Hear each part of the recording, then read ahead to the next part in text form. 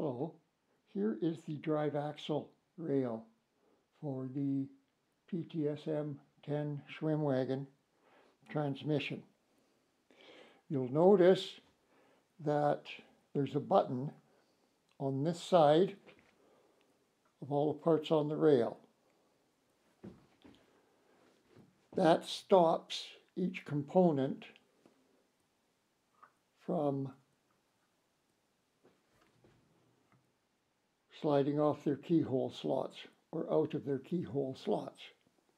So there is a certain sequence when you're putting this together or taking it apart. Now this might get a little shaky because I'm trying to figure out how to do this as close as I can without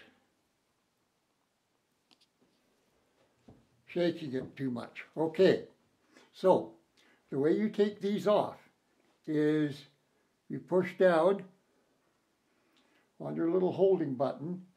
This will let the unit slide back. I'll show you, all of these have got slip connectors. They just slip together. That stays solid, it comes off the transmission. So you leave it fairly close, and this takes a little bit of fooling with it.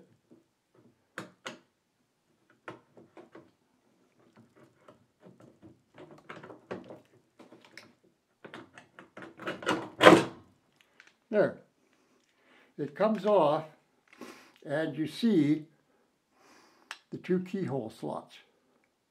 Now, we have to keep these screws here up high enough to get into the keyhole slots so you can slide this on. However, once you're done, you see that this bar is loose. So what you do after you have it together is you tighten up the keyhole frame bar against the back side of these screws. So that's how they come off. You simply push the button. Let me see, where am I? There we go. There we are. You simply push the button, slide the unit back, and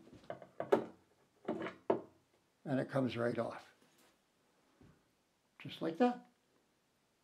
So to put it back together, all you would do is go the other way. I think that's about it. All you do is start over here, and you would have to start from this end because this is where the end stop is. So you put these in, tighten down where you can on the holding screws.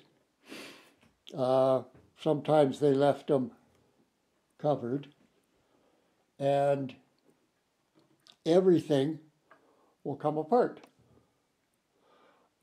I think that looks nice enough. Thanks for watching.